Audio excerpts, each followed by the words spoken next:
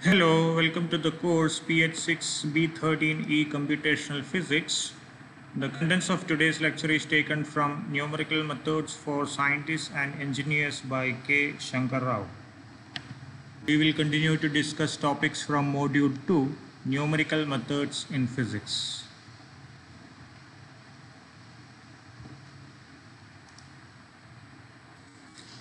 In today's class, we will discuss about numerical differentiation, which is an extension of the numerical interpolation we learned in the previous class.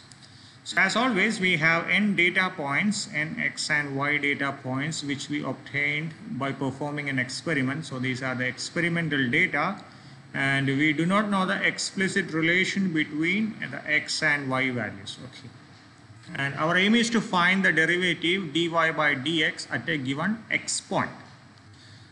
Now the first step is to establish a relation between x and y, and from the previous class we know this relation is a polynomial equation y equal to yn of x, and this is an nth degree polynomial, and we know the general expression for yn of x. This is y naught plus p delta y naught plus p into p minus 1 delta square y naught by 2 factorial plus p into p minus 1 into p minus 2 by 3 factorial delta cube y naught all the way to n minus 1th difference term, where p is x minus x naught by h, where x naught is the first x point and x is the x value at which you want to perform the differentiation.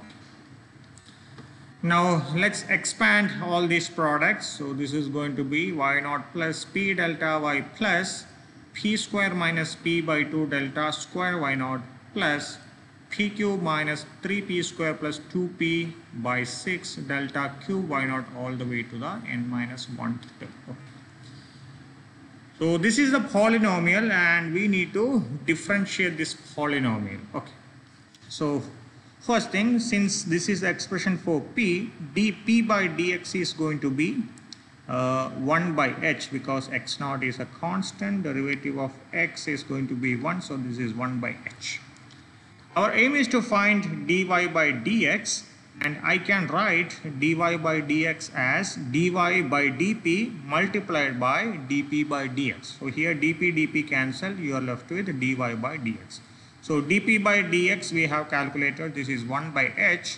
Now we need to calculate dy by dp. So this is your y, and you need to find its derivative, first derivative with respect to p. Okay, so let's do that. So dy by dp is going to be, first term is y naught with respect to p, this is a constant, so its derivative is going to be 0. And second term is p delta y naught. Here delta y naught is a constant, derivative of p with respect to p is going to be 1. So your first term is going to be delta y naught plus, here delta square y naught by 2 is a constant, and derivative of p square minus p is going to be 2p minus 1. So you have 2p minus 1 by 2 delta square y naught plus, and derivative of this is going to be 3p square minus 6p plus 2 divided by 6. Okay.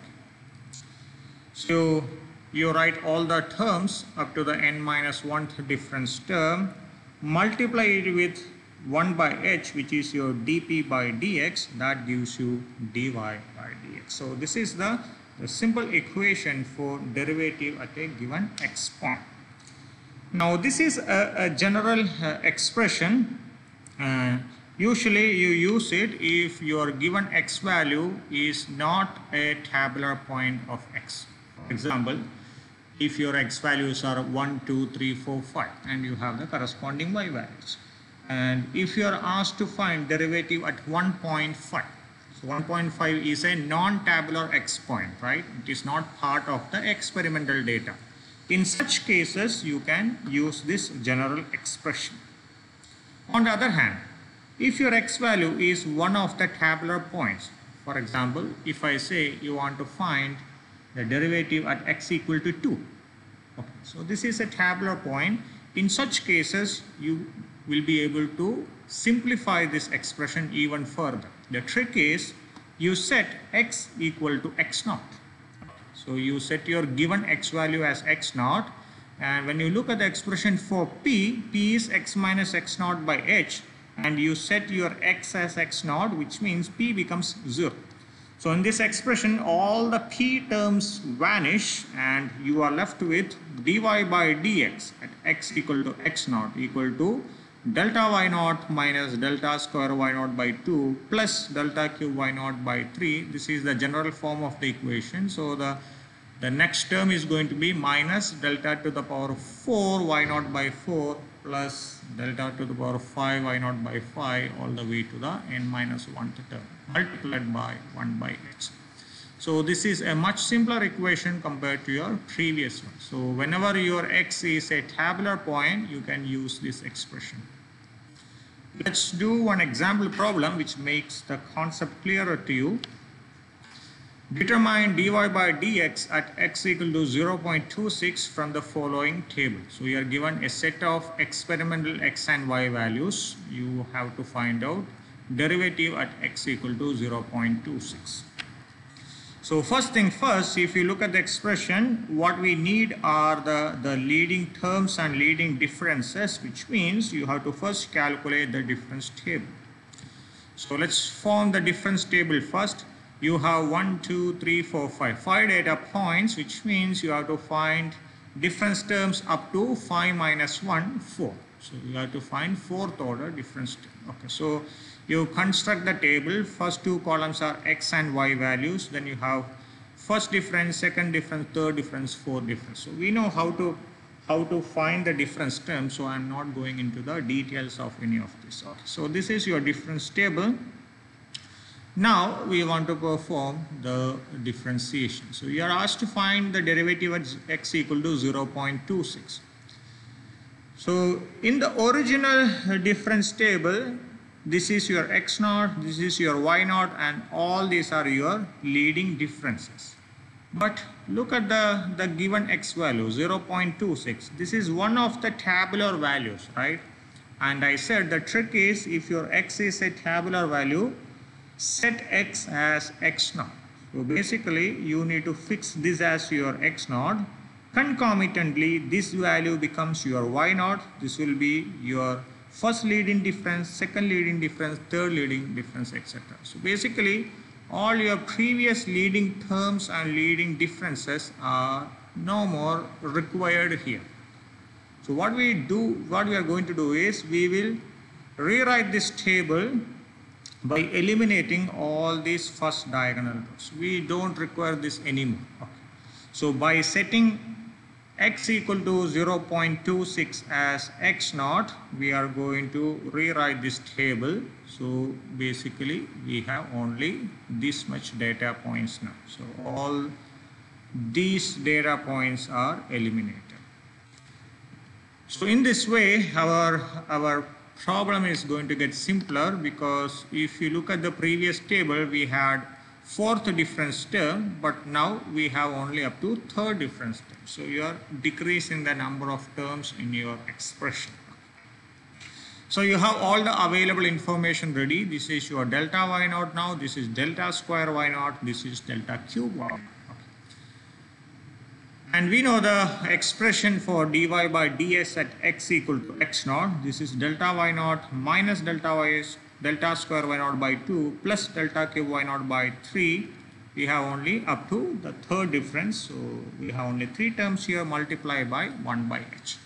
So substitute for all these parameters. H is the step size, which is the difference between two successive x values. So this is going to be 0.27 minus 0.26, which is 0.01. So when you make all the substitution, you get 0.9483. So dy by dx at x equal to 0.26 equal to 0.9483.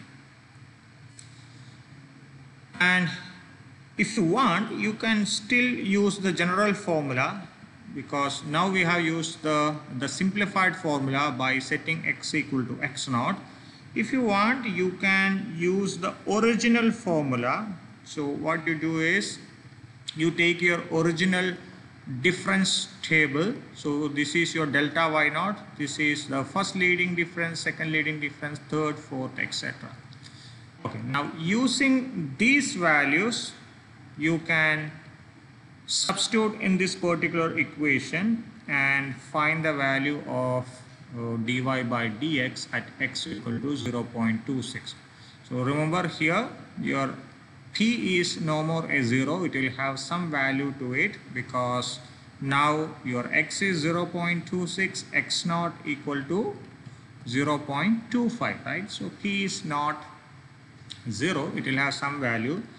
So you substitute all the terms in this equation and find out what is the value of dy by dx. And you will find that the value you get using this expression is exactly the same as the value you obtained from this simplified expression. So you can do that as an assignment. Okay. You have one more assignment. A rocket is launched from the ground. Its velocity at different points in time is tabulated below. Calculate its acceleration after 15 seconds. Okay. So these are the time values 0, 10, 20, 30, 40, 50. You are asked to find the acceleration at 15. So first thing, 15 is not a tabular point. So you cannot use the simplified expression. You have to use the general expression. Now, how do you calculate acceleration? Acceleration is nothing but the first derivative of velocity. So basically you have to find out dv by dt at t equal to 15. Okay, so follow the same procedure and find out the value. The next thing is we want to perform this numerical differentiation using Python programming language. As I said, this is an extension of numerical interpolation. So the program is almost similar to the program of numerical interpolation, only towards the end there is some slightly different, because if you go through the procedure, first thing we have to construct the difference table, which is common for interpolation and differentiation. Then you have to identify all the leading terms, leading differences. Then you have to find the value of step size and p. So all these things are common. So only the final expression is different for these two methods. So almost 80% of the program is similar to your previous program. So in that way it will be easy for you to learn this program. Okay. So just like the program for interpolation, we are going to do a specific program for 5 data pairs. So this is what given in your guidebook. So I'm going to follow the same program just for the sake of access. And as I say always, these programs are not great programs because their scope is limited. You can use this program specifically for 5 data pairs. You cannot use it for 4 data pairs or 6 data pairs. So if any of you are interested, you can write a general program where you can input the number of data pairs from the user end, and depending on that input you can do the program. So that will be the best way of doing this program. So I'm not going to teach that. You can do that as an extra assignment if you wish.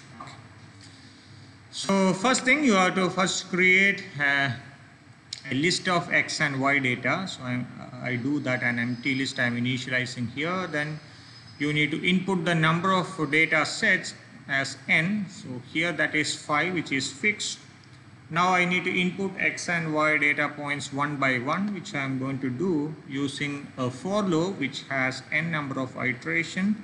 I am going to use the split function. In that way I can input x and y values simultaneously. As and when I input, I append it to the x data, y data. Okay, so I have x and y data ready. Then I need to input the value of x at which I want to perform the differentiation. Then I need to find the step size, which is the difference between x1 and x0. Then I find the value of p, which is x minus x0 by h. So all these are done. Now I want to find the difference table. Since I have 5 data points, I need to find difference table up to the 4th order. So I call that as d1, d2, d3, d4. So this is first difference, second difference, third difference, fourth difference. So I'm going to initialize it to a list of zeros. Okay, so all the elements are zeros now. Now I'm going to modify the elements. Okay, So you know how to find the values of first difference, right? Basically you take the difference between the successive y values. Remember, you will have one value less. So your range function will be from 0 to n minus 1. Okay.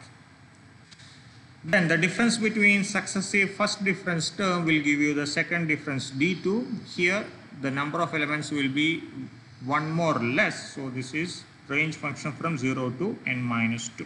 So all these are similar to your previous program. Okay. Similarly, you calculate d3, which will be from 0 to n minus 3, and d4, which is from 0 to n minus 4. Okay. So you have found out all the difference terms now. Now straight away you can substitute in the final expression, but just like the previous program for interpolation, if you straight away substitute in the expression is going to become very, very bulky. So to simplify that, what we are going to do, we are going to first define the coefficients. Okay. Now if you look at the expression, this is your first term, its coefficient is 1, so you call coefficient C1 as 1. And the second term, the coefficient of delta square y0 is 2p minus 1 by 2. You call that as C2. So C2 equal to 2 into p minus 1 divided by 2. Remember, you cannot write it as 2p because for Python that will be a new variable. You have to write it as 2 into p. Similarly, for the third term, the coefficient is 3p square minus 6p plus 2 by 6. So you write that 3 into p exponentiation 2, which is p square minus 6 into p plus 2 by 6.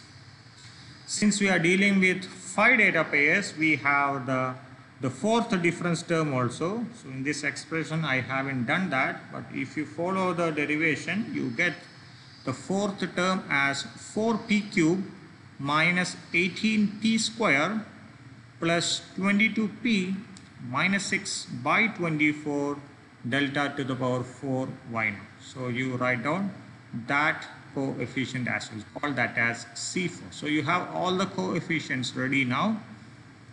Now you can directly substitute in the final expression. So the derivative I am going to call as diff. So diff equal to C1 into delta y0, which is nothing but the first element of D1. Or the zeroth element of D1. So C1 into D1 0 plus C2 into the second leading difference, which is D2 0 plus C3 into third leading difference, that is D3 0 plus C4 into the fourth leading difference, which is D4 0 divided by H. So that will give you the derivative. Then you simply print the final answer. Print the first differential at %f is %f, where first variable is x at which you are performing the differentiation, and the second variable is the value of the derivative, which is your diff variable.